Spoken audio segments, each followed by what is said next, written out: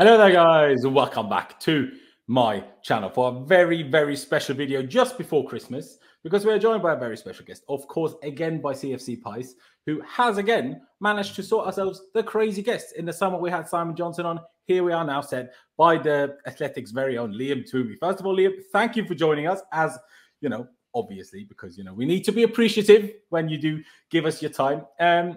First of all, how you been? How you been? It's been a stressful period for, you sports journalists, especially now in this Christmas period and now with everything going on in the UK. How you been? Well, it's been a bit funny for me because I've been on paternity leave since September. So I've kind of been watching it from one step removed. It's the first time I've been doing that with Chelsea since, 2015, when it was all unraveling for Mourinho. I was in between jobs at that point. So this is the first time that I've not, in a few years, that I've not been proactively writing about Chelsea every few days. And I've still been doing our podcast straight out of Cobham once a week. So I've kind of kept my eye in. And obviously I didn't watch the Wolves game, but I've been watching all the other games recently.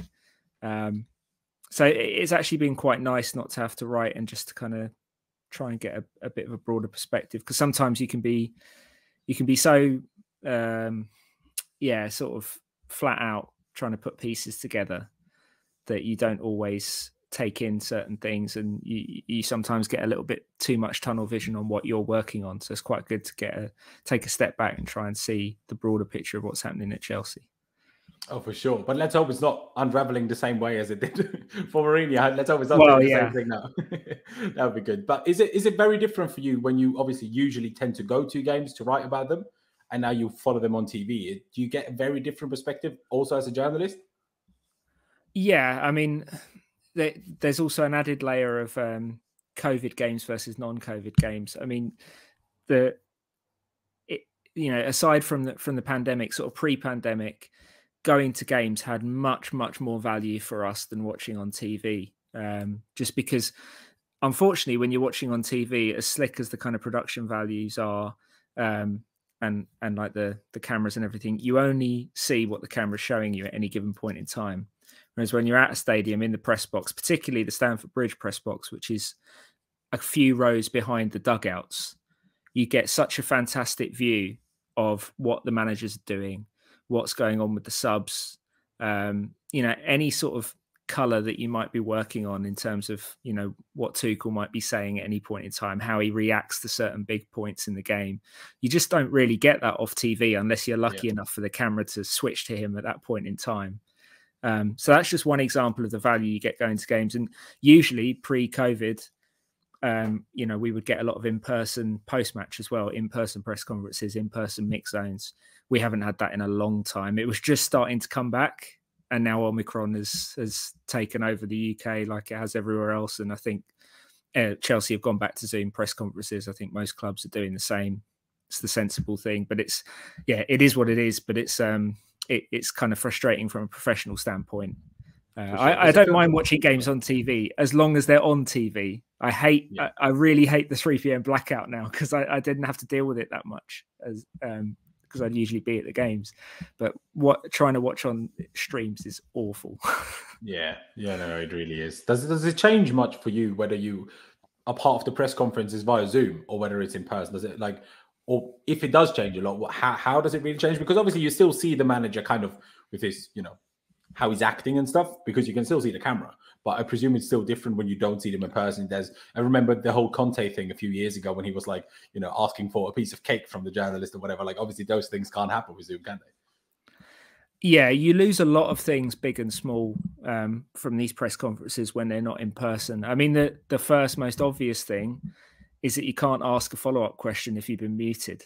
So if you're all in the same room and you've asked a question that you feel like the manager's response is not even necessarily that they haven't properly answered your question, it's that their answer, there's something interesting in there you want to maybe explore more further. Yeah.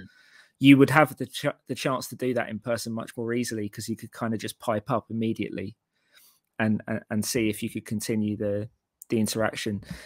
The way Chelsea organise it, and I understand why they do it, because there has to be some sort of system. It's very difficult to coordinate these things on Zoom. But as soon as you ask your question, you're muted. and then that's pretty much it. So it has become one question per journalist per organisation, and you have to try and make sure your question's a good one. And I think you probably see now more journalists trying to wrap maybe 2 or 3 questions into one question, because they're trying to get as much out of the manager as possible from their perspective. But I find that rarely works as a journalist. Certain managers are okay with it. They'll remember everything you've asked them. Other people will just answer the last thing you've said. So the first question or 2 will get lost in that situation. But and the other thing is just being in the room with a manager. Yeah, you get a little bit of the body language when they're on screen, but you do get more of a sense of what their mood is like, what they're like before the cameras start rolling. Afterwards, they usually switch the cameras off for the newspaper sections, but we would stay in there and just kind of sit in. And you just get much more of a sense of how they're feeling and what the situation is around the club. So yeah, we've lost a lot with stuff being put on Zoom, and hopefully it's not a permanent thing. No, there you go. Before we just move into what we actually had planned to talk about, just one follow-up question about the press conferences, I guess, because especially when you're so limited to one question, what if the guy before you asks a question that you just wanted to ask? Like, how many do you have prepared in a way? And how annoyed are you if your main question all of a sudden is asked by somebody else? Because obviously you can still use those quotes essentially because he still said them. But it's like maybe the question was essentially the same, but worded slightly differently. So there's particularly one detail that you were trying to look out for, and now it's gone because it's pointless to ask the very same question again, essentially. Like, how does that work for you? Yeah, the rookie move is to go in with one question in your head. The pro move is to go in with 2 or 3 and have a couple of backups, because that exact situation can happen and has happened to me before. If it's a Zoom situation and someone just before me asks the question I want to ask or touches on the topic I want to ask, I don't really care as long as the manager gets asked it.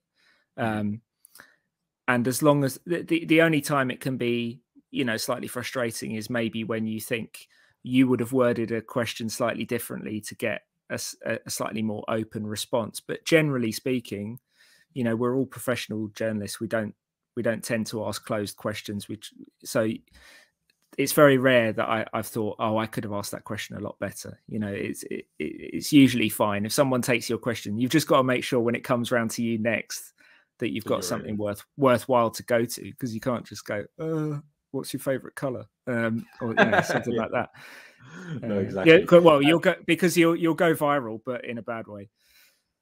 For sure. No, exactly. That's half the problem, honestly. But Pys, why don't you take us into what we had actually planned to talk about? Because obviously today was all like on the weekend, especially for Chelsea, like, oh, how many COVID cases can you have to still play and blah, blah, blah. And now there was this big, grand Premier League meeting where, well, at least I was expecting games for at least for a couple of weeks to be probably stopped with, obviously COVID going crazy within Premier League clubs in particular, obviously in the UK in general, but within Premier League clubs, it's kind of like it's COVID has been going crazy in England for a while, but it's never been this much within Premier League clubs, which is kind of the weird thing. But Pys, what exactly came out today, and how shall we? I don't know. Let's find out what Liam thinks about it, I guess, and maybe he knows more than we've been publicly informed, I suppose.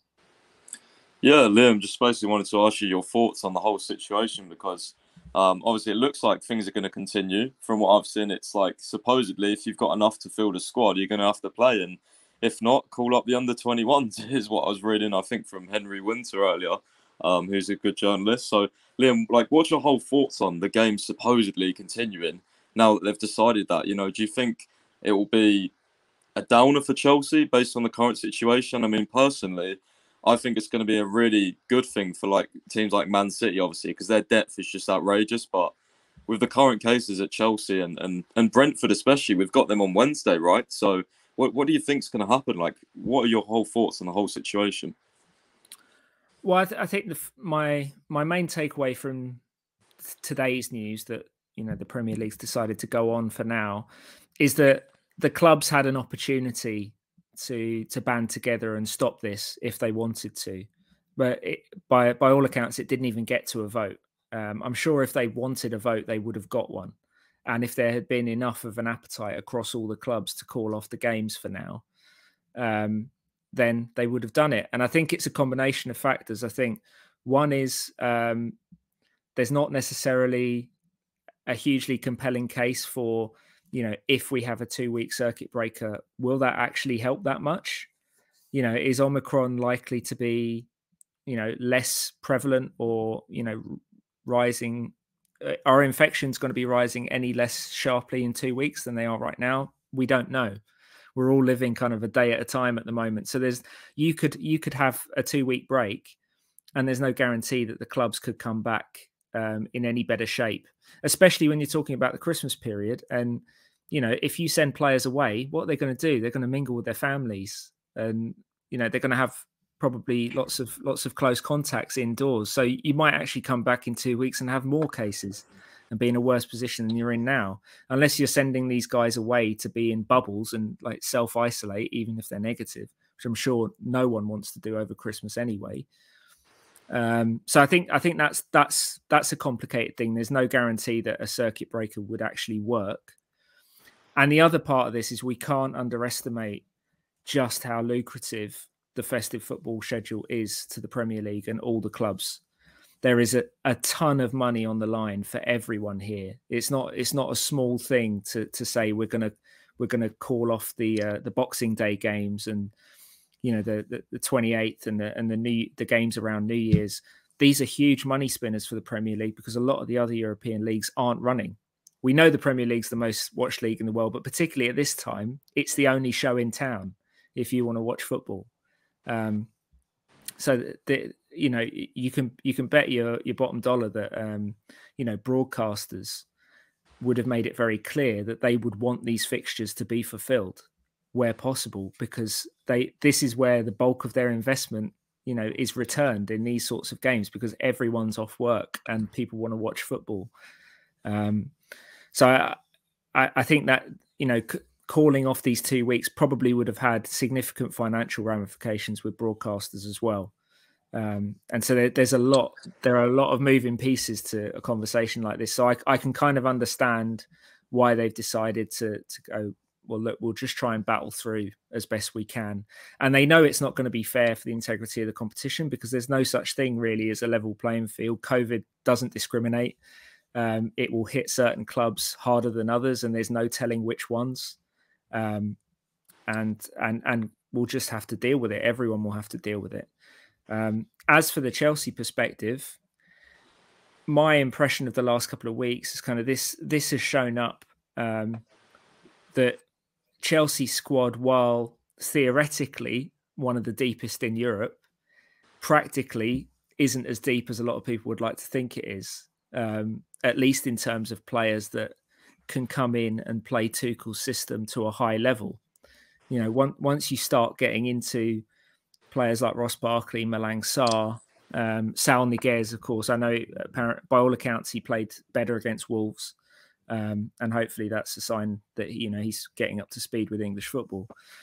But at the moment, it looks like once you get past the sort of 13, 14 players that are the real core, the core that won the Champions League for Chelsea last season, you get down into players that, while they're still internationals, while they're still high-profile players, they're not able to perform at the same level in this Tuchel system and ensure that Chelsea don't miss a beat in terms of results.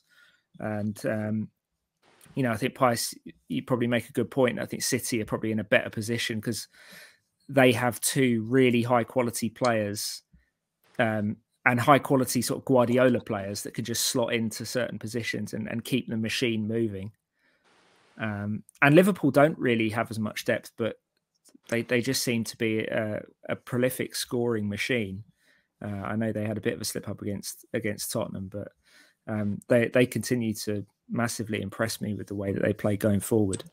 There are going to be different challenges for all of them. Chelsea's challenge at the moment is that COVID has hit. It's it's particularly hit them in one area of the pitch, which is up in attack, and we're seeing the results of that, which is that an attack that was already kind of underperforming has just completely dried up in terms of goals, and it's a big problem. It is certainly a big problem. We'll get to a little bit more detail of that in just a second. Going back to the decision to keep the Premier League going, you said it didn't actually get to a vote. So who actually made that call then? Is it like the head of the Premier League people that decided that? or was it a case of not enough of the clubs wanted a vote, therefore we didn't even get to a vote, therefore we're just continuing? Well, I think, I mean, I haven't been directly reporting on this, so I'm going on the reporting of people that I trust, who've been following this story very closely, including colleagues at The Athletic. But based on what I do know about the way things work, you know, Richard Masters, Premier League CEO, and Richard Scudamore, you know, when he was in charge, primarily they work for the clubs. You know, the clubs are the shareholders of the league. They are the power, really. And of course, before the whole Super League debacle, it was primarily the big six clubs that were the biggest power brokers in the league. So if they want something to happen, the Premier League's job is to kind of facilitate that happening. If it's in the interests of the clubs, it will generally happen. So if enough of them had wanted a vote, and they'd made it clear to the Premier League that they wanted a vote on having a 2-week circuit breaker or whatever it would look like, I'm sure it would have gone to a vote. And then we would have seen how much support it would have had. Perhaps, you know, based on the fact that it didn't even get to a vote, perhaps they discussed it and realised, well, actually, there isn't enough support to even risk this, because no one wants to bring it to a vote and then get defeated really badly. But therefore, it's not. Go on. Sorry. Well, no, I was just going to say. So I think they probably, if there were clubs that were in favour of a 2-week circuit breaker, they probably preemptively said, "Oh, let's not have a vote," because they probably talked to the other clubs and realised, well, actually, not enough of our rivals / colleagues agree with us that this is the right way to go. No, fair enough. But so it's not a case of, you know, Chelsea and Liverpool not wanting to continue, or maybe Manchester United as well, and then some smaller clubs not agreeing with that because, oh, you know, look what you did with the Super League. Now we're not agreeing with you on these things. Or now there's a bigger chance for our slightly lesser clubs to get points of these big clubs because they have all these COVID, cases, I suppose. So it's not a case of that. It's just, you know, there was no final agreement reached to stop anything, essentially. Well, I mean, I don't think you can rule out, you know, each club will have their own political kind of aims and their own sort of thoughts on whether they would stand to benefit from this or not. Perhaps it could be true that a couple of the smaller clubs would see this as some sort of leveler. That you know, if big clubs are getting hit hard by COVID but forced to play their kind of B teams, maybe there's a chance, more of a chance, that you can take points off them. I don't know. Maybe that does feed into the thinking. I wouldn't rule it out. What I would say though is that Premier League clubs, they rarely all agree on anything. They rarely all come at an issue from exactly the same viewpoint. So you might have a couple of clubs thinking that. You might have a couple of other clubs thinking actually carrying on favours the big clubs because they've got the deepest squads and they're going to be the least affected. I mean, you saw Leeds bench against Chelsea, and they didn't even have a big COVID outbreak. That's just a regular injury crisis. And of course, the team that Everton put out against Chelsea. So those clubs don't have as much to turn to if they get hit hard by COVID. So it's very difficult to kind of assess without being in the room the way all these different clubs would have been thinking about it. Fair. Just because you kind of just touched on it before I let Pies take it to the recent results, one thing that I've been curious about, or that's been kind of bugging me, is why we see a lot of clubs, like you mentioned there, Leeds, fill their bench, even start, fill their starting 11 with some of their under-23s, under-21s, under-19s. But Chelsea have so far not done that. I've seen Cesar speak about it on Twitter yesterday, where he's like, I'm unsure why they're not doing it. But to me, it seems a little bit strange. Like, against Zenit, we didn't fill the bench. I think against Everton, we didn't fill the bench completely. And we definitely didn't fill the bench completely against Wolves yesterday. Do you have any idea what the thinking or the reasoning behind that is, of not including, I don't know, Harvey Vale or, just a few of the others as well? Like, I'm sure there's a number that could, even if they're not planned to be like starting or even getting like significant minutes, still, I would assume better to have a full bench and have the options if you have injuries than not. Yeah, I do think there's traditionally Chelsea's stance sort of since the pandemic began is that they've got these different training bubbles. They've got the first team bubble, they've got the development squad bubble, they've got the under-18 bubble, and where possible, they try to keep movement from one bubble to another to a minimum to try and help sort of minimize the risk of outbreaks. But equally, we have seen we have seen, earlier this season and in previous seasons that players from the development squad, players from the under-18s have been moved over, to take part in first team training or for the squad for cup games and things like that. So it can happen, it can be done. And so there's no practical reason why someone like Harvey Vale, for example, can't be involved and put on a Chelsea bench if needed. And I saw, a tweet from Chelsea Youth. I always take my lead on all things academy from him, saying that apparently the under 23s and the under 18s are done football wise, in terms of games and training for the year. So there would have been no football risk to bring some of those into the first team squad. I suspect what might have happened ahead of the Wolves game is that this sort of cascade of positives that Chelsea had happened so quickly that maybe it happened too quickly for younger players to be brought in to train with the squad and be in position to step into, the matchday squad that played that game. Equally, you can say maybe Chelsea could have shown a bit more foresight and had these guys training for the last week or two just in case. I don't know if there's a good answer to that other than they just didn't. And we end up with two goalkeepers on the bench against Wolves. I can see why people would be frustrated about it. I think Chelsea's thinking is also that most of their best under 23s are currently playing for other clubs on loan. Mm-hmm. But you do have a couple. I mentioned Harvey Vale. I think he probably is one of the biggest ones that comes to mind, who could probably step in and do a job or soak up some minutes if needed. So yeah, there's no easy answer. It's possible that maybe Chelsea have made a bit of a mistake, but I also think that circumstances with the COVID outbreak just kind of overtook them, because it did seem like these positives snowballed very quickly over a few days. No, for sure. And I mean, Thomas Tuchel did make a fair point with both pre and post game yesterday when he was talking about the fact that obviously traveling to Wolverhampton 3 hours on a coach. I guess maybe the thinking is also, if we basically infect the whole squad here now, if we bring the youth players on this very same coach, then they might also be infected. But if our whole first team is now done, at least we still have a few youth players left. I don't know, purely speculation on my side. But Pys, why don't you take us into, let's talk about the last few games. Obviously, Liam told us just before we started he didn't actually get a chance to watch the Wolves game. Understandable, because it wasn't televised in the UK. But obviously, he did see the last few games, and essentially we've been struggling with the same thing or same things for a few weeks anyway. So nothing's really drastically changed in that point of view. But Pys, what in particular would you like to ask about or talk about? Because our form is not exactly brilliant at the moment, is it?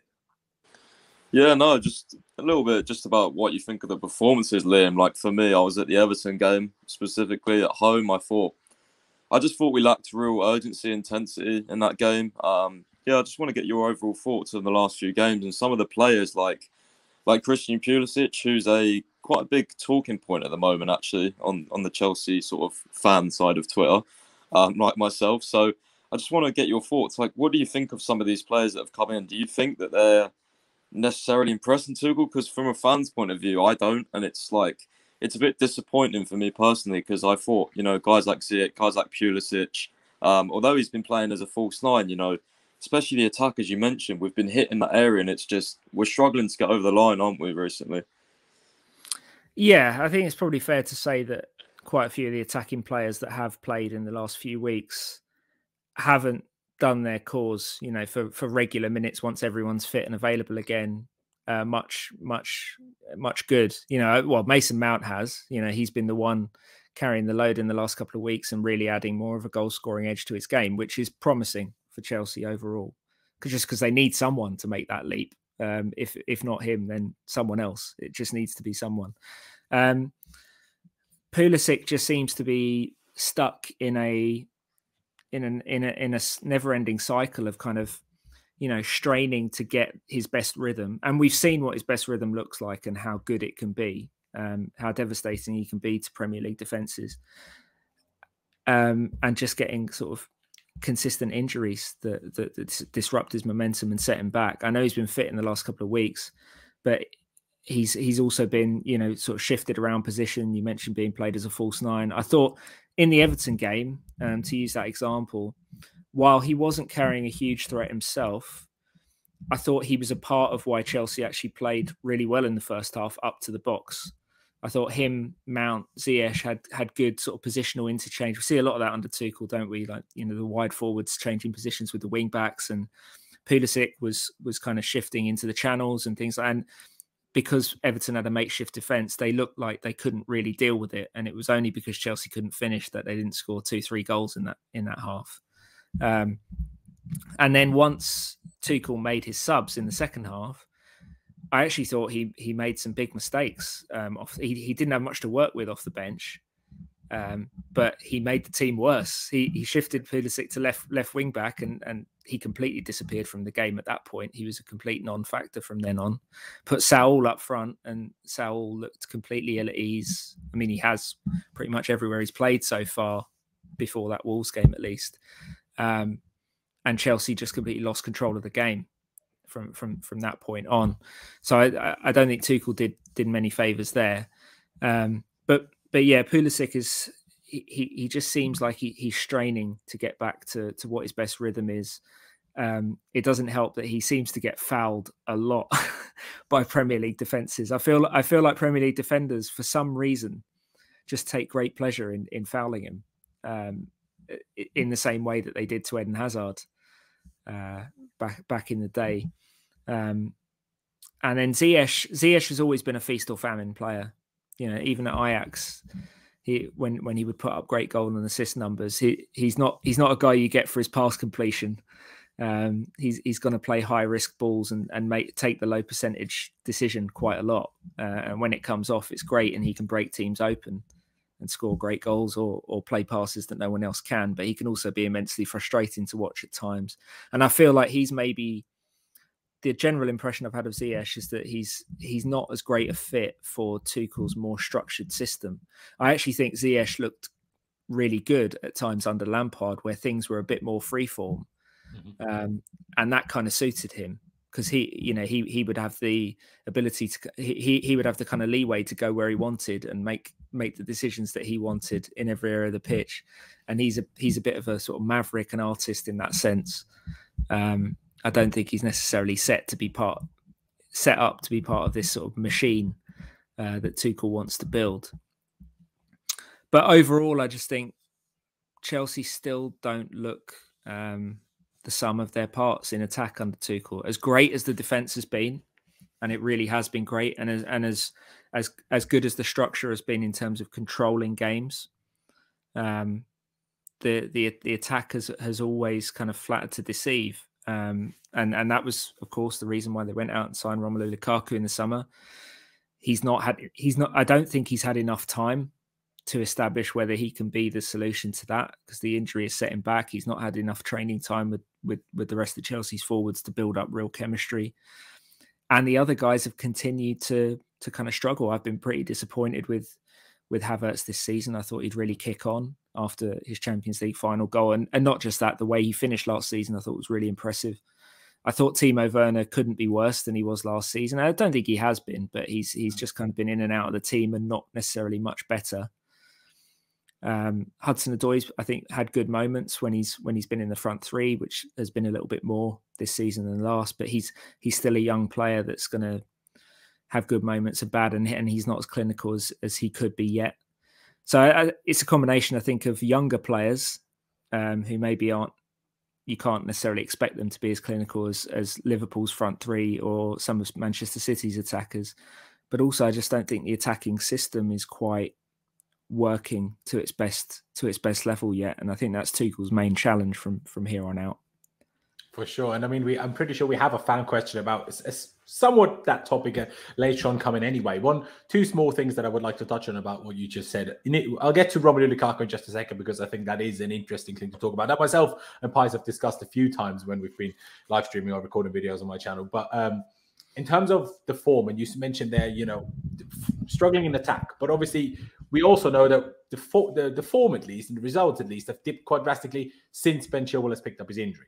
Obviously, it's not just Ben Chilwell. We're all aware of that, and it's not all just Marcos Alonso's fault.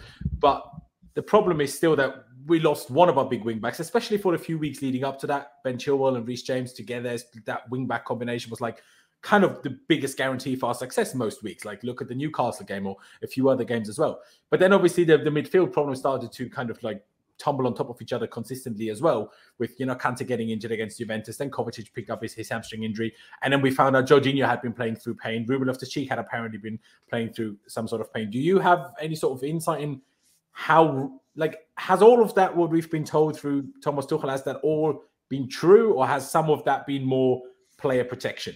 Or is it all like, oh, Christensen's injured and Jorginho's always injured? Or how, like, are they really playing through so much of a problem? I'm not trying to say, oh, Tuchel is lying, but I'm just trying to figure out how impressed am I meant to be by Jorginho about this, essentially, and how much of a blame can we still put on certain players? Like, is Pulisic fully over his ankle? Do you know what I mean? Like, how much of a problem are all these small niggas that we've been seemingly carrying all season?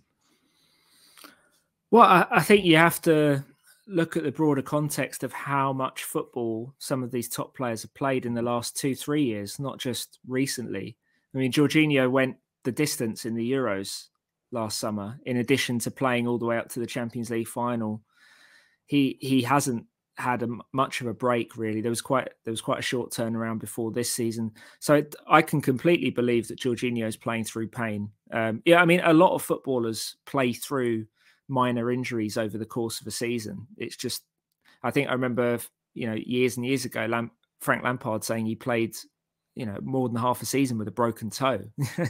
You know, it's just, some of these guys, they have to be warriors at times, in terms of, you know, the pain that they can manage. And lots of players play with painkilling injections and all sorts to be able to go every 3 days for 5-6 months. And I think those demands have only gotten greater as the schedule has become more and more crammed with different competitions, and then compressed by the disruption of COVID, and what that's done to the general calendar. So I think you have to look at it on a player by player basis in terms of their individual load, and that's what Chelsea will do. They have bespoke training regimes depending on, you know, how much each player is having to cope with, and that obviously will translate to when they come back from pre-season as well. Some will come back earlier than others. Jorginho, I think, yeah, it makes sense that you would want to try and protect him. What happens in a situation like this is that you get a couple of injuries, and then it's very easy for it to snowball because it puts a bigger load on all the other guys. The games don't stop coming, and Chelsea are trying to compete on all fronts, and they're, at least until a couple of weeks ago, they were top of a Premier League title race in which even a draw is a disaster. So you have no margin for error. You have to play really good players, or your best players, a lot to keep winning. And so Kante's at a point in his career where injuries have become more of a factor over the last couple of years. And that obviously goes back to Sarri's time. And Kovacic, he's actually been quite durable, hasn't he? He's had a couple of injuries during his Chelsea career. He's generally been quite durable. It's just quite unfortunate that him, Kante, and Jorginho have all been either out or limited at the same time. This is the first time under Tuchel that all three of those players have either been unavailable or severely limited. And I think you've seen, you know, I spoke about it on our podcast, that the kind of brain of the team isn't there. And the guys that you have below them, you know, the Loftus-Cheek, Saul, if you put Trevor Chalobah in midfield, or even Reece James, while they're not perfect solutions, I think they could work if they were next to one of those three guys. Mm-hmm. If you have two of them without any of those three top guys, it doesn't work at all. Yeah, exactly. Suddenly Chelsea Loftus-Cheek is still great next to Jorginho sometimes, but then when he was next to Saul against Watford, it was awful. Yeah, because I think those three midfielders are all legitimately elite at what they do. They're elite in terms of their understanding of this position, of this system, and what Tuchel wants from them. And the guys below them just aren't quite up to that level. And I do think Loftus-Cheek's been good this year. I think he's been a particularly a feel-good story after everything he's been through. For him to come in and be solid, as he has been in a lot of games, has been really nice to see. But I think he needs to be solid next to one of those three. I don't think it can be, you know, Reece James and Saul or someone like that. It's going to be problems. because they just don't have that same level of understanding of the position or the system. For sure. And Ruben, to be fair, he's played so much recently as well. He feels like he's played more than Kante has in the last 12 months. Just in the last 2 months, Ruben has played so many games. None of us expected that, the start of the season at Loftus-Cheek, we played that many games. But one thing brought up earlier in terms of, just our attack struggling. And then to fix said problem, because we had said problem last season, even under Thomas Tuchel, albeit winning the Champions League, we did spend £100 million on a striker, on Romelu Lukaku. And now, of course, he's been injured for 2.5-ish months, but then, the whole him coming back has obviously been hampered now by him catching COVID. The thing that's been super frustrating to me personally is whenever we've used him, even obviously his debut was amazing against Arsenal. Then he still had a few other games where against Villa, where he scored 2 brilliant goals, they had it against Zenit, all brilliant. But then things started to, at least in my opinion, slowly dampen out a little bit, and it got a bit more of a struggle, and we didn't really create much. And then there was the Juve game where a lot of Chelsea fans were going at each other, is it Lukaku's fault or is it all the creators' fault that we're not giving Lukaku better chances? But the frustrating thing for me is we're almost using Lukaku like he's Giroud, but he's not. He's so much more than Giroud. So why are we using him like he's Giroud? And I just don't really understand why. And also, we've not really tried some different. The only time we've maybe tried something different was away at Zenit, when it was kind of a front two with Lukaku half off the right. But that was more forced due to all the players missing, rather than, at least that's what it seemed like to me, rather than trying to use a different system to make Lukaku work. And if you spend £100 million on a striker, I feel like I'm confused why.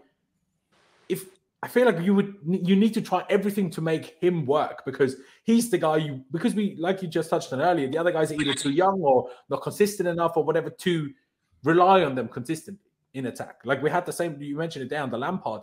We had, the problem was the defense, we couldn't keep any clean sheets, but the attacking problems were very similar to the attacking problems we had on the Tuchel at times. But on the Tuchel, obviously, we're just so much more solid defensively that 1 or 2 goals usually enough. But under Frank, it sometimes wasn't, which is kind of half the problem. But now that we have Lukaku, I'm curious, do you happen to know what the thinking within the Chelsea camp is with Thomas Tuchel? Are they frustrated by Lukaku not working better when he was fit, obviously, and obviously now coming back, or are they very calm about it, and that it will come and we will figure this out? Or is there a bit of a worry, no, not another striker at Chelsea that doesn't work? Well, I think they're probably frustrated that the kind of adaptation process is still at a relatively primitive stage. I think they would have hoped that by December, they would have been well down the road in terms of properly assimilating Lukaku into this attack and actually, remolding the attack around him in a way that elevates Chelsea into the kind of elite attacking team that Liverpool are or Manchester City are. That hasn't happened for a variety of circumstances that we've discussed. I think it all goes back to the summer to start with. The fact that Chelsea, the fact that Inter kind of delayed things, and Lukaku got to Chelsea quite late and then had to quarantine, and that by the time he was actually training, it was basically the season. So what we've seen is that Chelsea have had to try and figure out Lukaku's fit on the pitch rather than on the training pitch.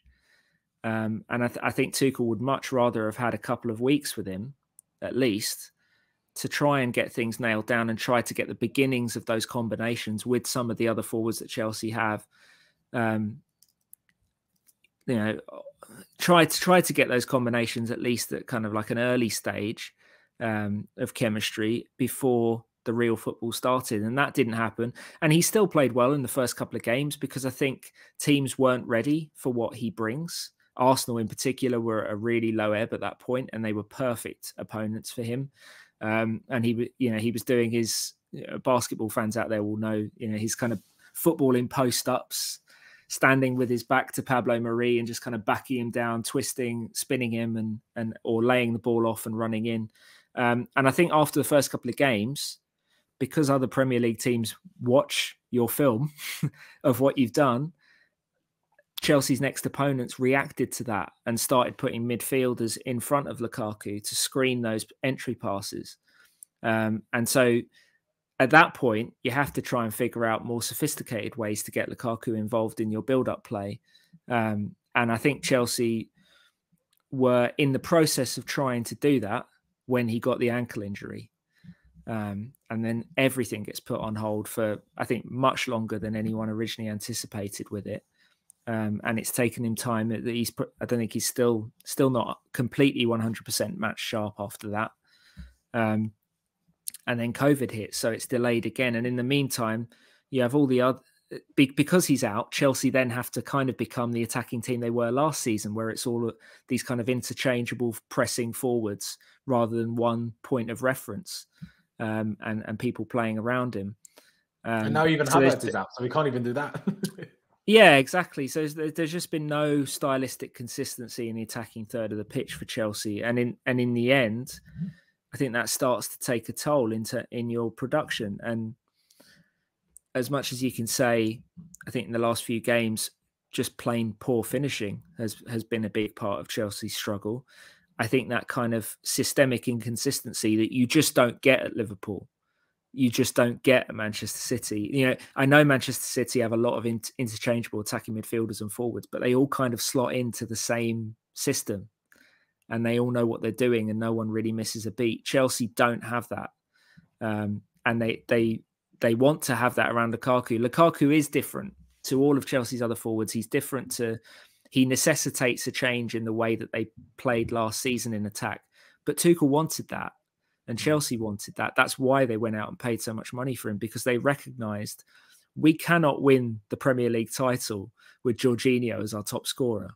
No. Or we cannot win the Premier League title with, Reece James on a goal scoring tear from wing back as our top scorer. You need a forward who can get you 20 league goals minimum. That was Diego Costa the last time Chelsea won the league. They need that again, and they still believe Lukaku will be that, but it might not actually happen this season because they might run out of time given the time that he's missed and the time that they need to get this right.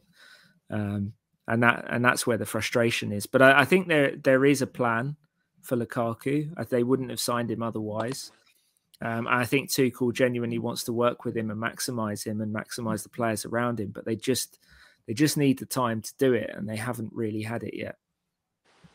But 2-stop-start this season, isn't it? I think with Lukaku and just the players around him. But yeah, I mean, all the stuff you said there, really interesting, really insightful. Me personally, I back Lukaku a lot. I hope, and I do believe he will be the striker that we need, because I believe he's very, very clinical. And yeah, I believe he's got a lot of attributes to succeed here. But Liam, we've got about 15-20 minutes left. We want to talk to you quickly about some contracts and transfer stuff maybe coming up. So just first off, quickly on the contracts.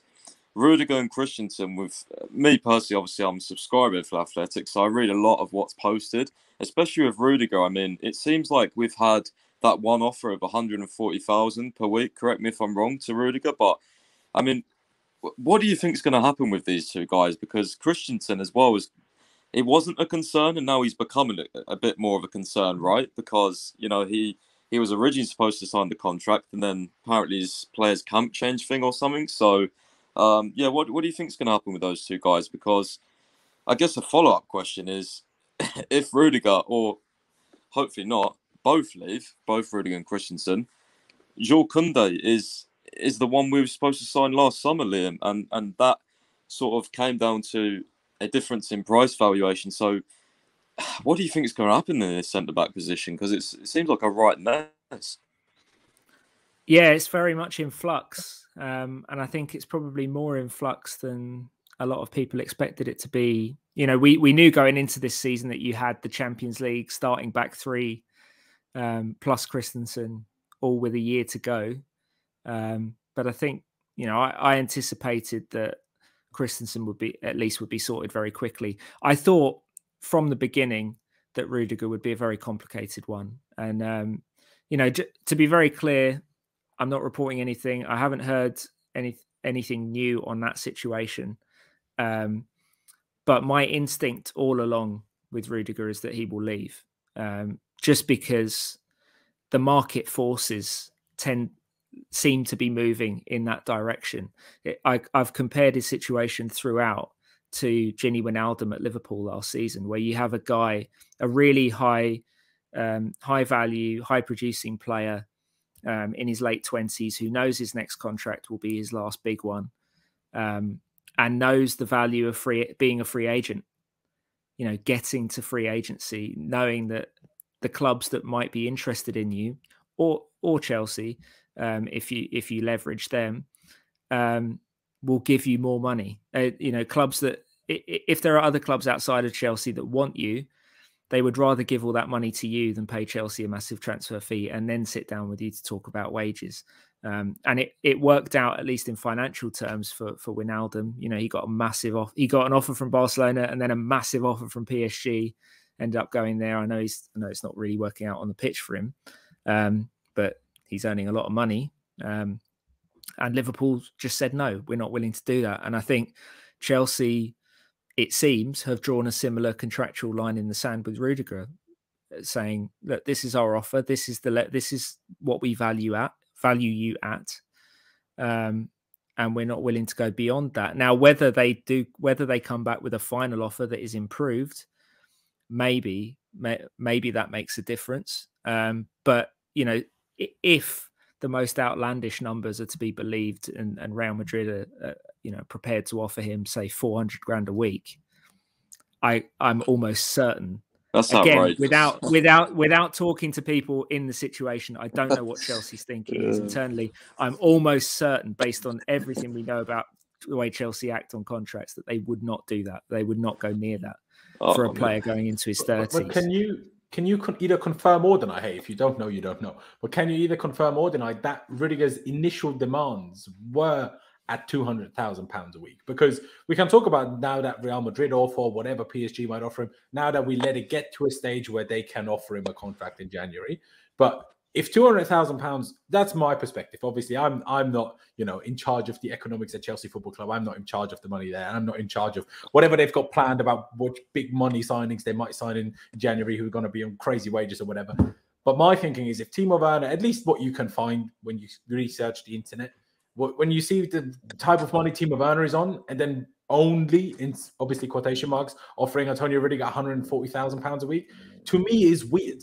Especially when we won the Champions League mostly relying on our defense. Like, we're not, like, our attack isn't even doing anything. So why are we paying them? Are we perfectly happy to pay all these guys so much money? But Rudiger, no. That's the part I personally don't understand. Obviously, if he now wants way more than 200k, I get it, right? I understand. But if that was his initial demand, which is why I'm asking, I don't really understand why we had to lowball it at 140, to be honest. Yeah, I get that. But I also do believe that Rudiger was always going to go into free agency, you know, to use an American sports term. I always believed that he was going to do that because it's in his interest. Even if he ends up coming back to Chelsea, it's in his interest, I think, to let his contract run down and assess his options, because then he can either use rival offers to leverage Chelsea to get that number up, or he can just take one of those massive paydays and enjoy the next 4 years at an elite European club, earning massive, you know, sort of Galactico money. I think if he was going to stay at Chelsea, at the very least, you know what sort of personality Rudiger is. He's clearly not short of confidence or belief in himself. He would want to be one of the top earners in Chelsea's squad at a minimum. And because, like you say, you know, you believe he was the defense, and therefore, you know, him was a key reason why Chelsea won the Champions League. You can bet he believes that as well. And his agent would have been making that point rather forcefully in any conversations. So, you know, he has a perception of his value, and the problem with these situations comes when his perception of his value and Chelsea's perception of his value are a long way apart. And I think Chelsea, generally speaking, like I said, I can't speak to their thinking on this case because I haven't been directly reporting on Rudiger, at least not in the last couple of months. But their general thinking is that they don't want to pay players for past production. They don't want to pay players for their peak years into their post-peak years. You know, you'd be paying Rudiger peak money, the biggest money he's ever earned in his career, when he becomes 32, 33 years old. That's just not traditionally the way Chelsea have operated. The only player I can think of that they've made an exception to for that is N'Golo Kante. who is kind of one of one and is on big money heading into his 30s. But they don't like tying up their books in that way. I think they look at what happened at Arsenal with Ozil and Aubameyang now, and what's happened to Manchester United with players like Alexis Sanchez. I know they brought in Bastian Schweinsteiger, didn't they, a couple of years ago on a big last payday, and it rarely works. And that, I say that as someone who has huge respect for Rudiger and what he's doing. I think he's playing the best football of his career right now. He is legitimately one of the best centre-backs in Europe. Certainly in this system, in a back three. I don't think we've seen him be world-class in a back four at Chelsea, but in a back three, he's been excellent. And he knows his value is at its highest right now, if not to Chelsea, then certainly to other clubs. So I've always felt that he will leave, and not because he doesn't like Chelsea or anything like that. I just think the market forces are leaning that way. If Madrid or any of these other big European clubs are willing to offer him that kind of money, I just don't think Chelsea will match it. No, but Christensen, on the other hand, do you still feel hopeful that contract will eventually be signed, especially after this whole drama we had where he seems to have been left out of squads, or not the squad, but out of starting 11s, mostly due to not having signed this contract, and even Thomas Tuchel going as far as publicly saying, well, basically stop talking the talk, but also walk the bloody walk and actually sign the thing. Yeah, Christensen's the fascinating one for me, because I don't think Chelsea had a great deal of concern about it going into the year. I think they were very happy with where they were at with Christensen. I think they got the impression that Christensen was very happy with where he was at Chelsea, where if he wasn't always starting, he was the fourth centre-back. And when one of the three centre-backs ahead of you is 37, you're going to get a lot of minutes. And he got a lot of big minutes, and he felt important at Chelsea at last, and was again kind of recaptured his best form that he'd showed under Antonio Conte a couple of years ago. So I don't think there was a great deal of concern heading into the season. But my colleague Simon Johnson's documented the negotiations very well in The Athletic. There have been a few changes of heart from the Christensen side over the length of contract he wants. And I think that's kind of chilled things. There's been a feeling from the Chelsea side, at least, that Christensen's camp are kind of moving the goalposts a little bit. They don't want him on a 3-year contract. They want him on a 5-year contract because he's a player in his mid-20s who's immensely valuable. They don't really want to... If you sign someone to a 3-year contract, realistically, you'd be talking about a new contract 1 year from now, because 2 years out is usually when these conversations begin. So I can understand why Chelsea are reluctant to do that. Christensen, again, as more players are doing right now, is thinking about a kind of free agency, kind of model of if it's a 3-year deal, that gives him the opportunity to potentially become a free agent when he's the age that Rudiger is now, and you may be looking for one last big payday. So I think that's the awkward position Chelsea are in. But I'm still kind of optimistic that it will get done. That's speaking very much from the sort of outside of the situation, just because I think it's far more in Chelsea's interests to get Christensen tied down purely because of his age than it is Rudiger, because you can be pretty confident that barring a kind of catastrophic injury, you're going to get really high level production from Christensen for the duration of that contract if you sign him to say a 5-year deal on big money. I think if he was made, in the top half of earners in the squad, I think he would earn that. I think he would be good value for that. But I think he'll take over Thiago Silva's spot at some point, and he can be, if not the leader, then certainly a key component of the next great Chelsea defence. So I'm optimistic that one will get done. Not so much on Rudiger. Yeah. Mm-hmm. On that very note, though, you just touched on Thiago Silva. Just quickly, Thiago Silva and Azpilicueta, obviously their contracts are also running out. You expecting those two to sign an extension? Well, everything I've heard, every time I've asked about Azpilicueta, I've been told, yeah, don't worry. He really wants to stay. He's the ultimate club man. Chelsea love him. No one's worried about it. It will get done. I don't really know why it's ticking down. I can only assume that it's ticking down because Chelsea are focusing on Rudiger and Christensen. And then they're just not. No, if it is true that really no one is worried about Azpilicueta, we've seen Chelsea do this before, you know, with John Terry, Gary Cahill, players that are really seen as Chelsea men. They're not necessarily that frightened of letting it run all the way down and then signing, you know, like a contract extension, even in the summer, to roll on for another year or two, because they're not worried about the player, you know, taking an offer from elsewhere in the meantime. I don't, at least what I was hearing the last couple of months, Chelsea weren't overly worried about Azpilicueta taking an offer from somewhere else, and Azpilicueta wasn't planning to do so. That wasn't the way he was thinking about it. He's really, really settled at Chelsea. He loves the club. He's really, really settled in London. He's got his whole life here. He's been here a long time. I've heard from people that he would be inclined to live in England after he retires, rather than go back to Spain, because he's so settled here. So, you know, the impression I've always been given is that Azpilicueta will stay. Until it's done, we can't say for certain. But, you know, I would be surprised. I would still be surprised if he left, just because he's become so sort of embedded in the club. And Thiago Silva, I mean, he's still playing at a really high level, isn't he? He's playing brilliantly. So I think, and he wants to keep playing at a high level, at least until the Qatar World Cup, because he wants to play for Brazil there. It seems like a marriage that fits everyone, I think, for him to stick around for we love him another year. Yeah, he's hugely respected at Chelsea. Obviously, Tuchel loves him. He's coached him for years. His leadership, as much as anything, is immensely valued, but he's still producing like an elite centre-back on the pitch as well, which is a massive bonus for a player of his age. Yeah.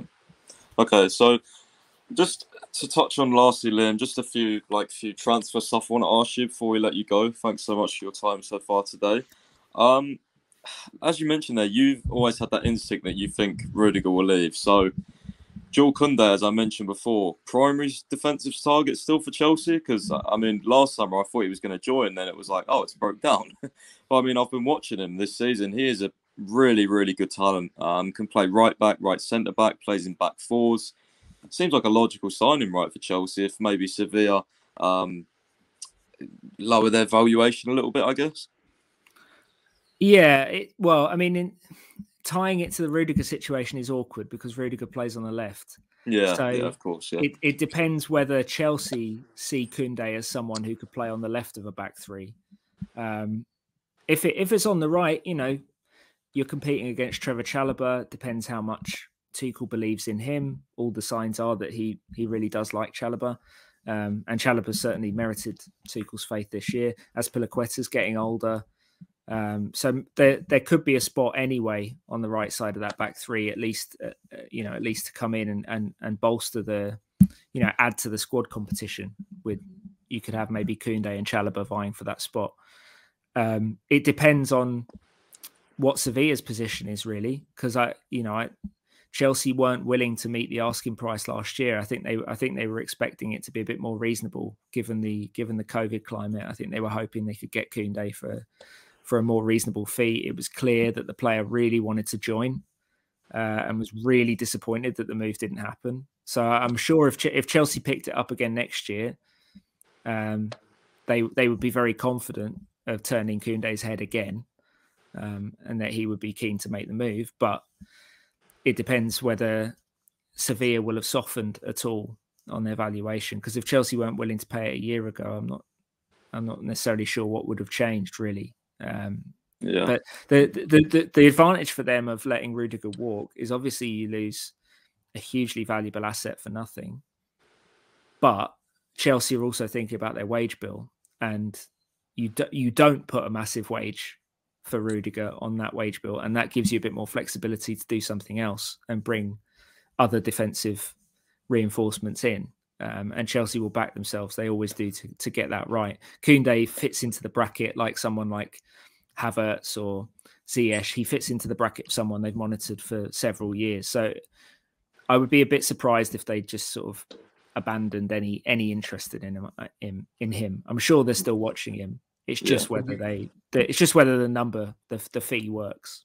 Yeah, but you can't rule out that it won't be anything in January, right? Because obviously, if we do lose Rudiger +1 in the summer, we're in desperate need for a centre back. So, like you just touched on there, depending on the position of Sevilla, the more desperate we are, the less willing to lower their demand they're going to be. So, hence why I'm like, for that reason, maybe do we look at it in January? I doubt it personally, but just I've got to ask. Yeah, I mean, it rule nothing out, but I think it's hard to do deals of that size in January, particularly when the club on the other side of the table, in this case Sevilla, has plenty to play for themselves. I think they're generally much more open to losing key players in the summer when they've got more time to build their squad for a new season than mid-year and having to patch things together. We know from everything that they've achieved over the last few years, Sevilla are no mugs. They're one of the best run clubs in Europe. So they're going to get what they deem value for Kounde, and they're going to, if they do sell him, they're going to sell him on their terms and probably their timetable. So I'd be, again, kind of sort of just speaking from the outside, I'd be surprised if they were prepared to let him go in mid-season. I'd kind of be surprised if Chelsea pushed for it as well in mid-season. I think if Chelsea were to do anything in January, the only thing that Tuchel has referenced in the last couple of weeks is that maybe if Chilwell's injury proves significant, maybe you see them enter the market for a left wing back. But yeah, that would be an interesting one as well, wouldn't it? Yeah, I was just going to ask you quickly about that, because one situation that's cropped up is Lucas Digne from Everton. Obviously, he's fell out with Rafa Benitez, and Fabrizio Romano just said they agreed like a £20 million deal for a Ukrainian left back. So, Mikolenko, yeah. I mean, if I'm not wrong, I'm pretty sure we've had interest in Digne in the past, right? So I know Everton are a very, very hard and awkward team to deal with. You only have to look at Stones, especially with Chelsea. Especially with like, Chelsea. We don't have a great relationship, but do you think Digne might be a good one? Yeah. No, do you think Digne could be a good one? And because I personally think that it's a deal that makes quite a lot of sense if Chilwell has to have surgery.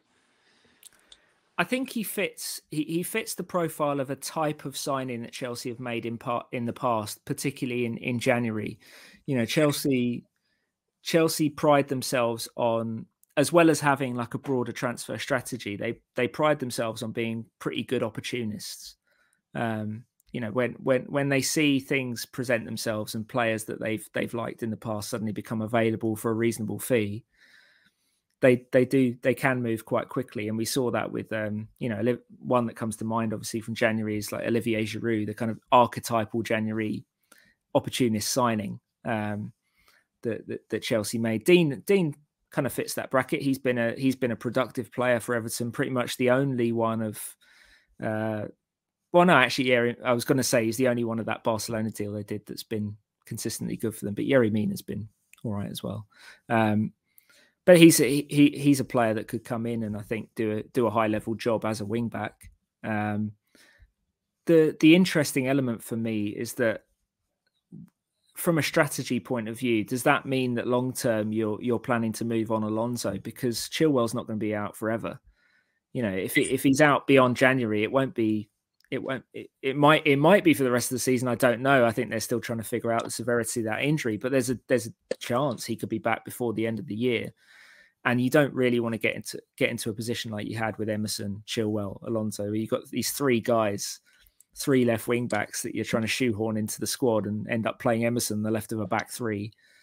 So maybe that would have implications for Alonso. We could bring anyone as a striker. Or just play Alonso up front, That's what I mean. Yeah, exactly. I don't get why we didn't do that against Everton. Chuck Alonso up top, it'll be fine. I don't get why we didn't do that against Everton. Put Alonso striker. The other element to the Dean thing that's interesting is that Everton hate selling to Chelsea. They absolutely hate selling to Chelsea. John Stones didn't happen. And Chelsea were frustrated in their pursuit of Ross Barkley for a long time before they finally got him. And of course, Romelu Lukaku as well, that whole circus. Everton do not like selling to Chelsea when they can possibly avoid it. Is there a particular reason for that? I just don't think they like Chelsea. I don't think at board level, this is kind of harder for Everton to sustain now as a position. But I think at board level, there seemed to be a perception that like Chelsea are everything. We're not. You know, they're the southern new money. We're like the northern old traditional club. And it certainly reflected the fan base. The Everton fan base certainly seems to feel that way about Chelsea. But now Everton have all this new money, and they've been acting a bit more like Chelsea in the last few years, albeit not spending well. But that introduces another element, I think, to any potential discussions that might happen for Dean, is that Everton need to raise some money to spend, because they've got a lot of money tied up in their wage bill, and they've bought a lot of players that they can't shift. So if there's a player that Rafa Benitez has made clear that he doesn't want, or a player that he's fallen out with for whatever reason, it makes sense for them to move him on and not be too picky about where they move him on to, because that money, Rafa Benitez will be pushing to reinvest money in the squad. And they don't have, you saw what they did last summer, you know, Damari Gray, 1.5 million, Andreas Townsend on a free. They had nothing to spend because they have to stay within the Premier League's financial rules. They have to sell to buy. Yeah. Okay, Liam. So one more player before we let you go.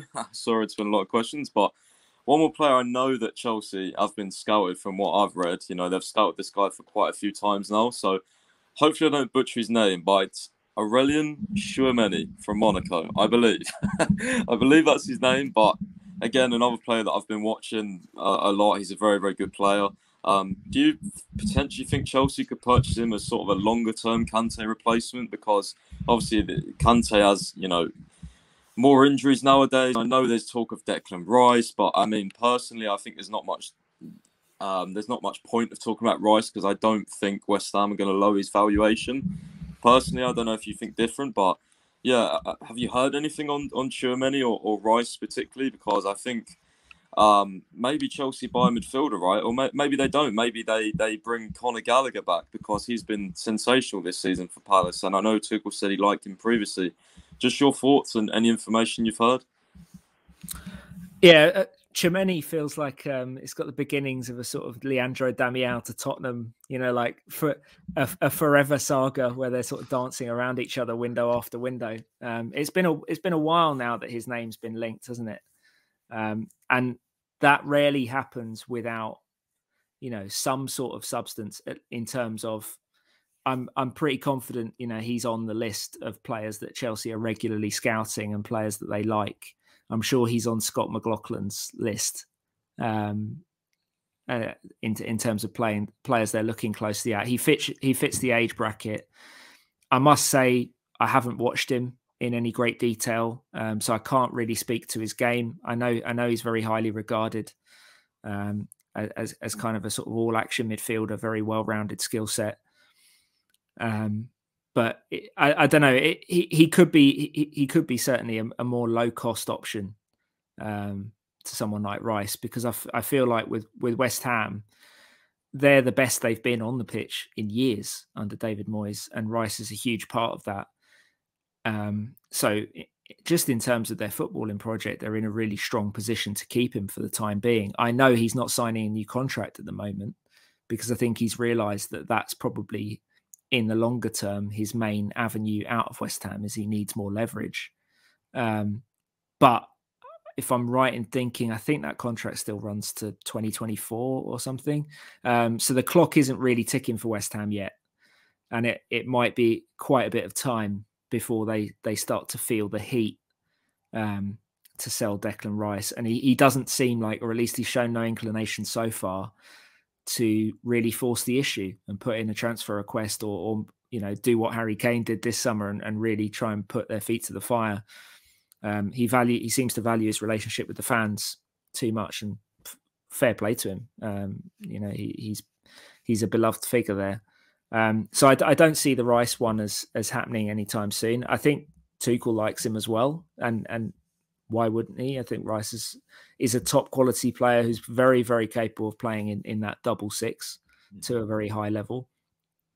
I feel like the interesting thing for Chelsea going into next summer is that unless you move on one of Jorginho, Kante, Kovacic, if you're recruiting, you're recruiting for the 4th spot. And that's quite a hard sell. And that you could argue Conor Gallagher, Billy Gilmore, do you know what I mean? Could be. It could be. But the problem is neither of them wanted that job last summer. That's why they're on loan. Because Gilmore had already spent a year as the 4th midfielder, not got many minutes under Lampard and then Tuchel.